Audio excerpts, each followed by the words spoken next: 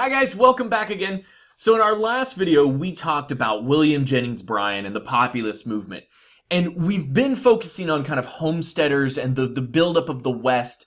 But really, all of this is kind of predicated, is all really built up on an event known as the Industrial Revolution. And in this case, it's actually the Second Industrial Revolution. Happens in the late 1800s.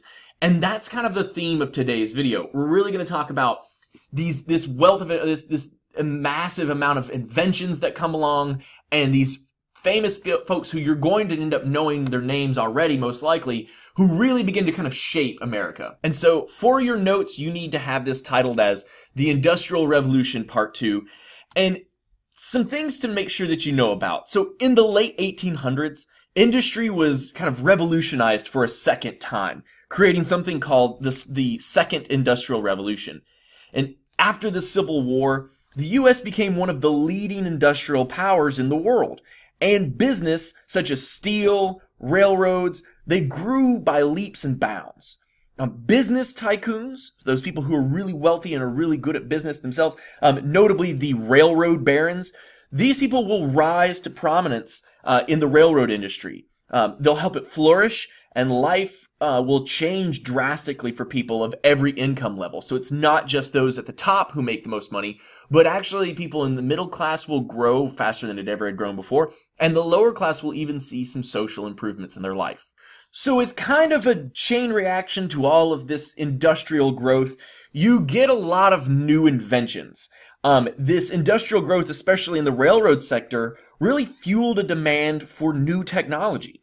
And each new invention led to others. So if one invention was created, it would most likely help kind of found another one. Many Americans' most significant technological development came about in the late 19th century.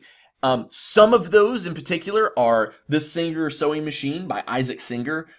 He improved on the original 1845 sewing machine design and enabled the garment industry to begin to replace at-home clothing construction. Before, everything that you wanted was made at home, most likely. If you wanted a shirt, you had to go buy the garment and the clothes itself and hand sew everything. Singer really changes all of that with his sewing machine. You also get the first transatlantic telegraph wire, which is put into place at the bottom of the Atlantic Ocean, and it connects Europe and the Americas for the first time.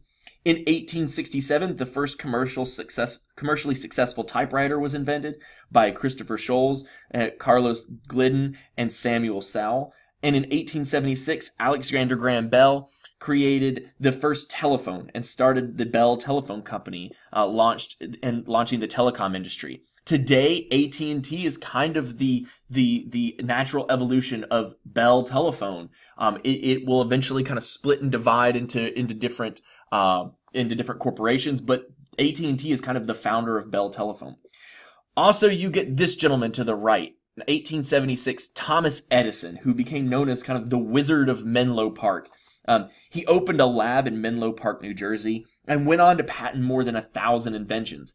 In 1879, he invented the first electric light bulb, which really revolutionized the way people had lived. Previously, you lit your entire existence at night by lamp oil or candlelight. For the first time, you can have electric light, which is more safer because you have less fire risk, and also is cheaper because for the first time, we're not having to go out and actively hunt down whale blubber to make this lamp oil. It's not just all lights and Singer sewing machines that are created. You get a lot of technology that really has a major impact on our lives today.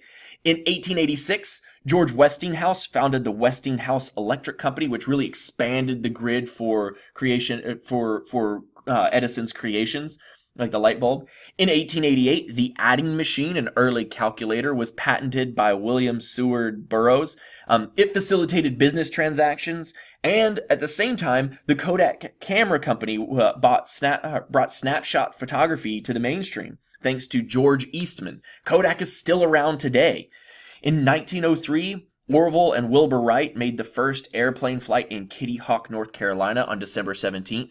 And while North Carolina was the first place to see flight, the Wright brothers themselves were from Ohio and built kind of all of their test planes in Ohio itself. So Ohio has kind of the credit of being first in flight. in 1908, probably the single invention that really revolutionized the America at this time is Henry Ford's Model T. He created his innovative assembly line, so that it could churn out cars faster and more affordable. Henry Ford doesn't create the car, but he does create the assembly line idea, and that idea revolutionizes the industrial industry. For the first time, instead of one person creating an entire car, maybe you stand on an assembly line and your job is to take your wrench and tighten one bolt for every single car that comes through. It moves cars through much faster, and it also helps to keep the process standardized. One of the biggest process changes occurs in 1855. The British made steel production less difficult and less expensive, making railroad construction easier and skyscrapers possible with something known as the Bessemer process. You also, with all these new inventions, came a higher demand for fuel. After Edwin L. Drakes in 1859 discovers crude oil, which could be turned into kerosene for lighting lamps and used as fuel, underground in Pennsylvania, the petroleum industry began to skyrocket. And so that's it. We're going to talk a lot more about these inventions and how they really revolutionized America, particularly Henry Ford and his assembly line.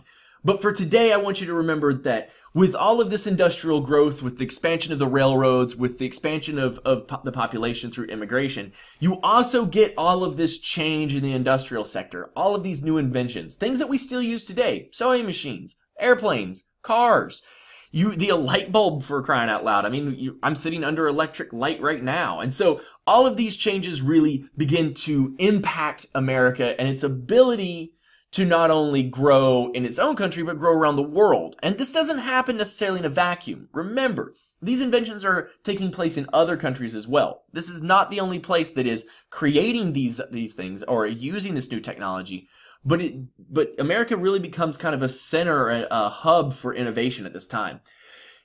Tomorrow we're going to talk much more about the corporation and trusts and what happens when that idea of laissez-faire economics that we learned about Adam Smith, what happens when it really kind of goes unchecked.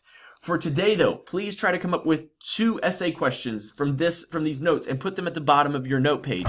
Also make sure that you have any questions or comments you might have about this material in the column to the left in your